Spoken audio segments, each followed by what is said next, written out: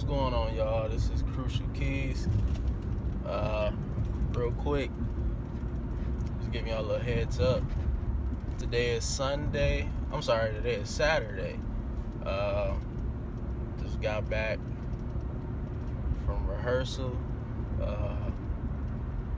It was cool. Just picked up some dominoes for me and my wife. About to go back home and chill out a little bit. But anyway, I got some clips coming up for some tutorials. Basically, one is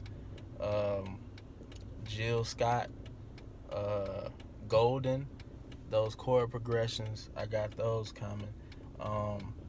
I got a comment / question from a guy named Lush Flex. Basically, he was asking me, how do I know what chords to play for whatever song I'm playing? Basically, do I just know? Did it come natural? Does your ear get better as you play and as you learn? So I'm going to answer all those questions for you and whoever else is in need of that. And I'm going to basically break down how to pick out the chords and how to train your ear so that you can be able to point out what chords are what, to the point where you can hear a song and you can know just by listening to the song without even touching a keyboard or organ. You know what chords are being played without even touching an organ. You can hear the progression in your ear. So, and I'm gonna teach progressions too. Like a basic progression is like 7-3-6-2-5-1. Those progressions are used all the time. So that progression, I can hear that progression inside of a song if somebody plays it. I don't have to play. I don't have to touch, find the key, find the chords. I can hear it. So, but that comes along with training your ear and, basically playing, a lot of experience. Once you get that experience under you, you play the progressions, you learn them, you get the scales down, you will literally be able to play any song there is. Like, I'm not, saying that to be cocky or nothing like that, because all the guys that I know, they'll tell you the same thing.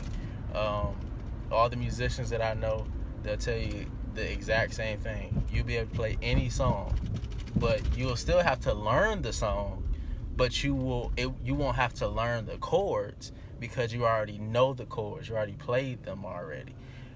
And you take what you know, and all you do is you just take it to the next key.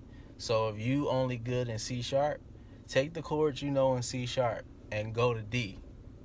And then when you master those chords in D, go to E flat. Same thing, go to E, then go to F, and then go to F sharp, all through the 12 keys. Make sure you go through all of them. And then you can say, I know how to play in all my keys. And then you'll be able to fluently play without struggle. Even if it's spontaneous playing, like somebody just gets up and sings I Love You, Lord, today, and they do it in D, you won't have an issue because you've already done, basically trained yourself to play all the progressions in that key. So I'm gonna break all that stuff down, y'all. I ain't trying to make this long.